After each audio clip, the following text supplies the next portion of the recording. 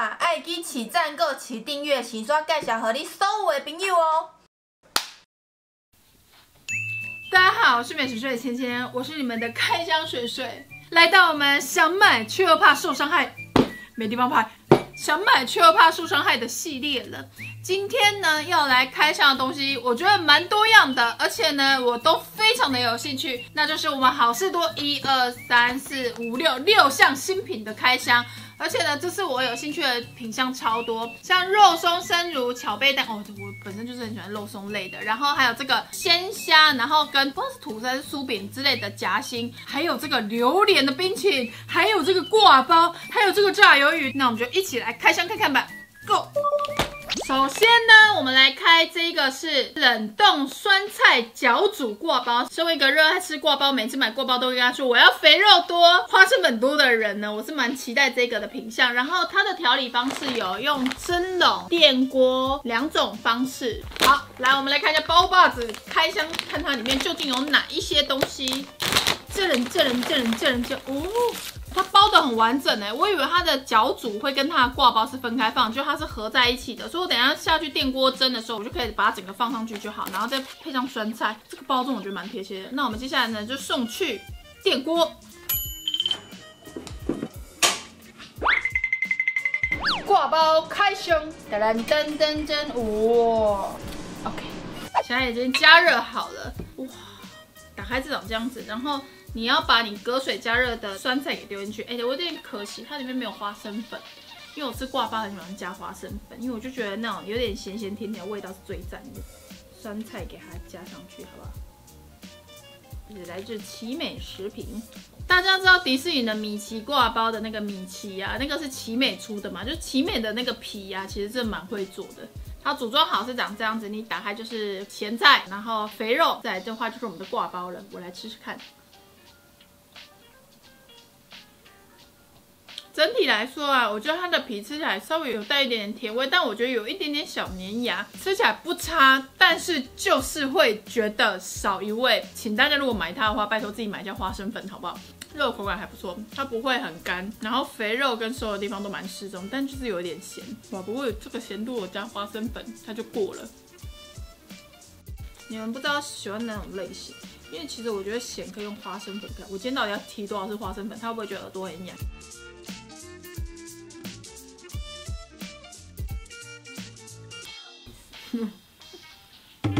吃完了我们的包把子的酸菜角煮1包，其实是念1啦。整体而言呢，我觉得它比较不是我个人的口味，我觉得它的包子皮有点粘牙，但是我觉得咬起来的味道还不错。然后五花肉的部分呢，口感也还不错，但对我来说有点偏咸。然后这样它的酸菜也是咸度也比较刚好，跟2个搭在一起，我就觉得好像少了一点点变化。所以呢，如果大家买它的话，我会建议自己可以再另外再买花生粉把它放进去，我觉得那个整体的味道会比较协调一点点。那我们下一款。再来这个呢，它是冷冻油炸的鱿鱼，它的加热方式呢有气炸锅跟油炸2种方式，我觉得蛮简单的，因为有气炸锅我觉得很赞。我们先来看一下它长怎么样好了，这样，哇，很大一条，我以为是切断的炸鱿鱼，结果它很大一条，打开里面很像很多那种异形生物的那种感觉。我们现在呢把它送去气炸，看一下味道究竟是怎么样。放个4根就满了。锵！卖相看起来相当的普通。嗨，我们bake了我们的 Made in Korea 的这个炸鱿鱼包，味道究竟怎么样？我们就来一起吃吃看它呗。它这个黄色的炸皮看起来蛮大一根的，大概跟我的脸差不多长。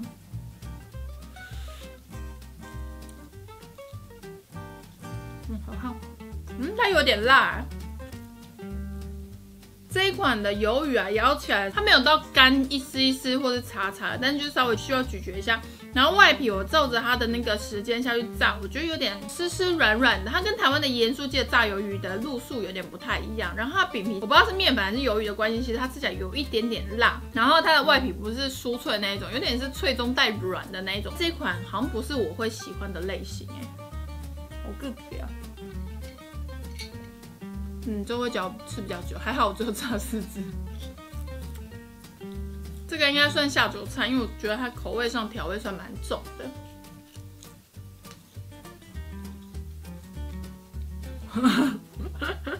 大家有感受得出来吗？以鱿鱼来说，它也没有难咬，只是它就有点太厚了。这个如果拍100系列，我可能会吃到明天。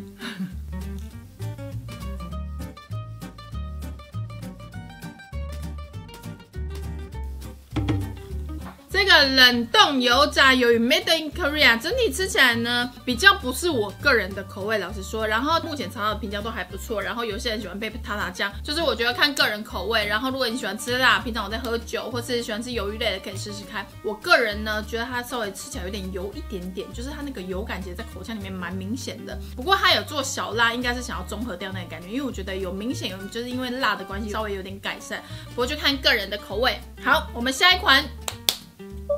接下来呢，是我个人最期待的肉松生乳巧贝蛋糕6CP 6个入，我最期待的了，我要来开它了。然后它这个呢，价格是299块。噔，哇哦！我本身呢就是非常热爱美乃滋跟肉松的一个组合，所以呢，自从看到好市多新品有它的时候，我就觉得该拍好市多开箱了。哎呀，这个美丽的肉松，你看看，你看看，哎呦，哎，它整个包得很满，你看连侧边全部都是。我们切开来看一下，其实肉松生乳巧贝蛋糕是我第一次听过，来看一下，里面是有生乳的，哦，这个吃了会很脏，会一直掉屑屑，大家请务必拿盘子好不好？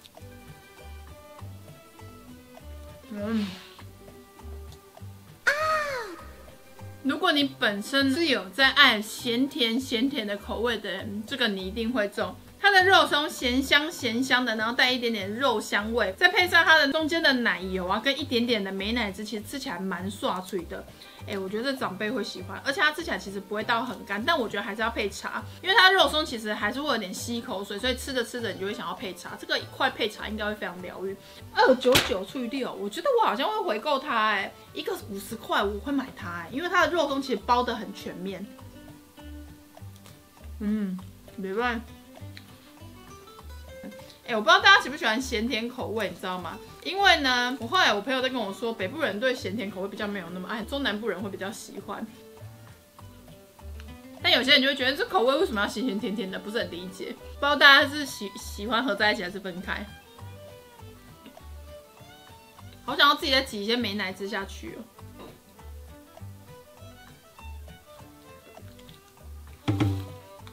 好。我们的肉松生乳巧贝蛋糕，整体来说，其实我觉得我还是会回购因为我本来就很喜欢肉松美乃滋面包这种类型的，所以我觉得这个算是长在我喜好上面。但是对我来说，它美乃滋稍微偏少一点，所以吃起来我觉得它外面又包裹着那个肉松，它其实没有到潮湿，它还是有那个松松的口感。可是我就觉得它吃起来就是还是比较需要配茶，我就会希望它美乃滋再多一点。所以我看到可能会回购，但是就看心情。但大家如果喜欢咸甜口味，有兴趣可以试试看。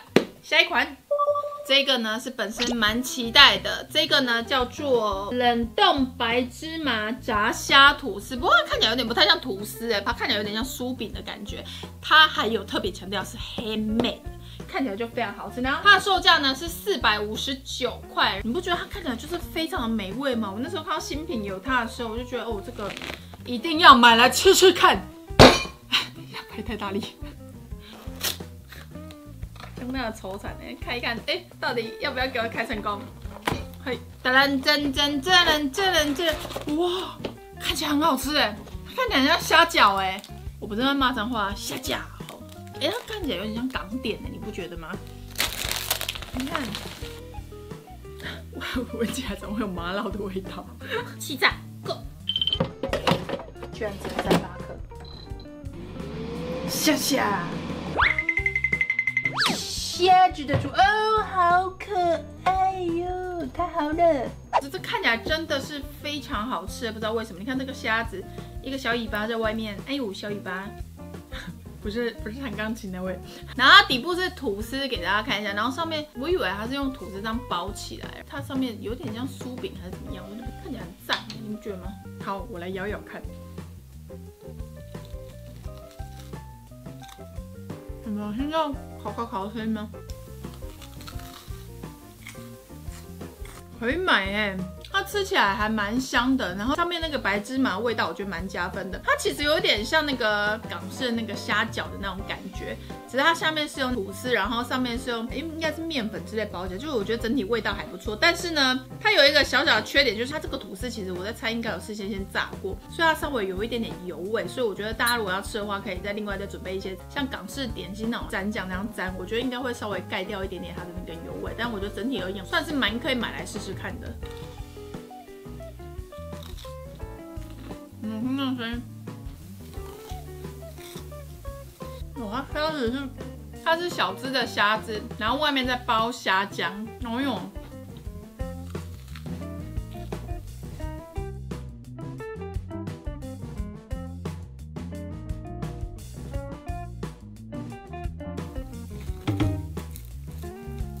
好。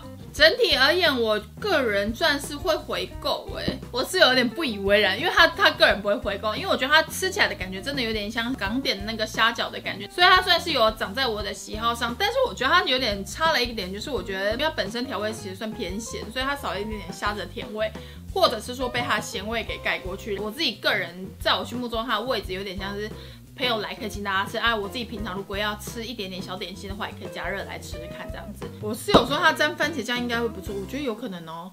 接下来这个呢是8寸焦糖饼干乳酪蛋糕，这个哦，很明显它眼歪了。我先跟大家说，我跟大家说，它本来不是长这样的，但是我买回来的时候呢，它就哎呀。长相有点微微拉长，不影响它的吃的味道，好不好，各位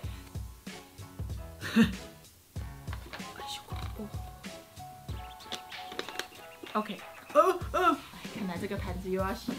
好了，我来切个剖面给大家看一下。哦，很好切。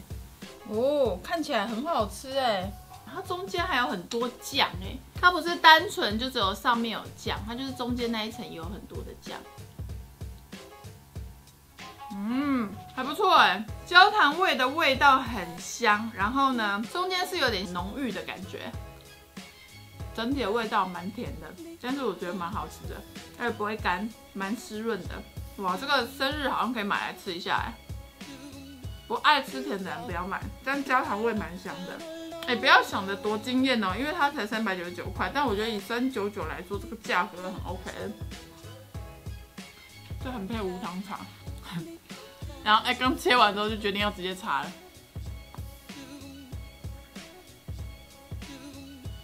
唯一的缺点就是会狂爆底，这跟刚刚的肉松长相真的长好像，会让人家觉得在吃刚同样一款。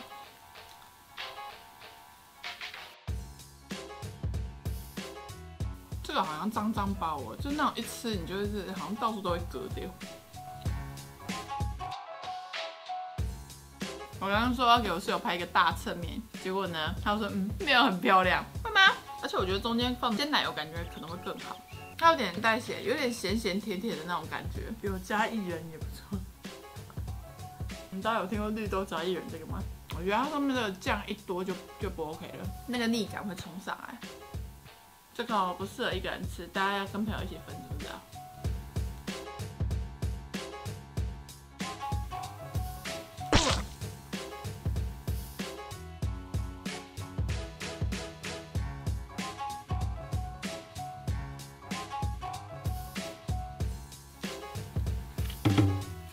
吃完了，我觉得整体而言呢，尝鲜可以，但是回购我个人是不会回购。但是呢，非常看个人，因为呢，我也是有在网络上先看过评价，蛮多人回购2、3次以上。我觉得它咸咸甜甜的味道呢，以399 8寸来说 ，CP 真的是高中之高，很划算啊，整体吃起来的感觉。然后它的饼干呢，其实吃起来也比较像是粉，它其实没有脆脆的，可能因为湿气的关系有点偏软。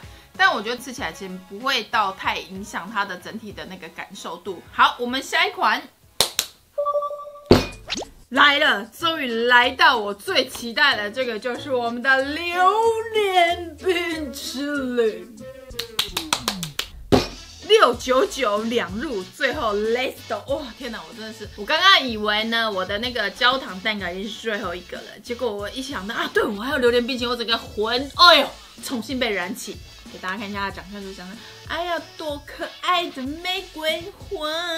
但我们一盒先冰冰箱，来帮我冰起来，我们不要浪费，好不好？我们这样放着放着，它可能就会冷掉了。来，我们来看一下它的样子是长怎样。哎呀，哇！哎，它其实闻起来没有到很浓哎，各位，肉很好挖哎。哎，你看它保存的蛮好的哎，它其实蛮绵密的，外面也没有那种结冰块状的。我怎么发出一个屁的声音？哇！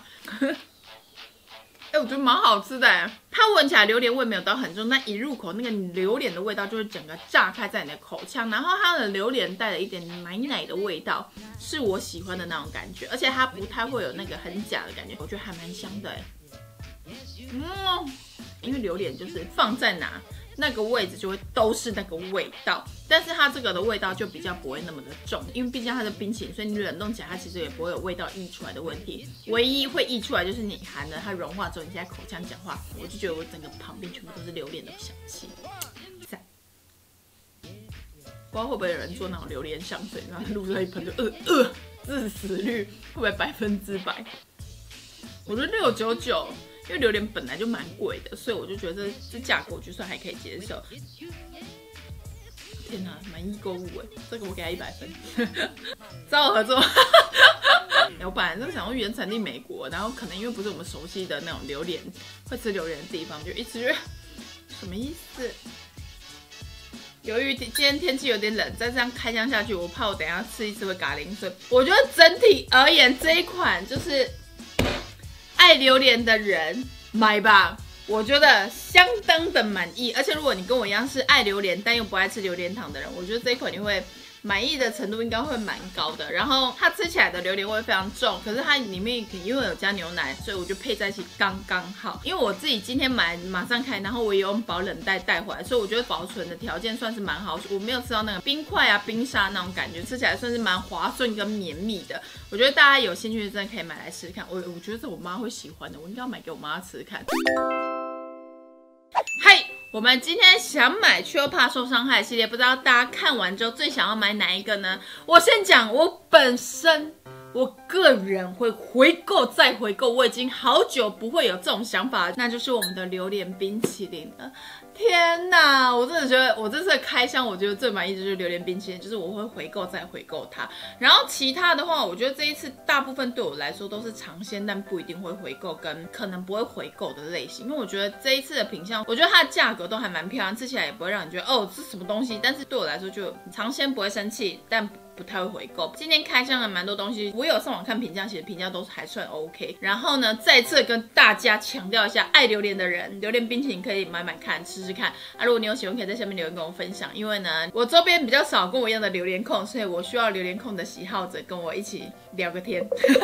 聊什么天？好，那今天影片就到这，非常感谢大家看我的影片，就先这样，大家晚安，拜拜。榴莲虾饺。盘子，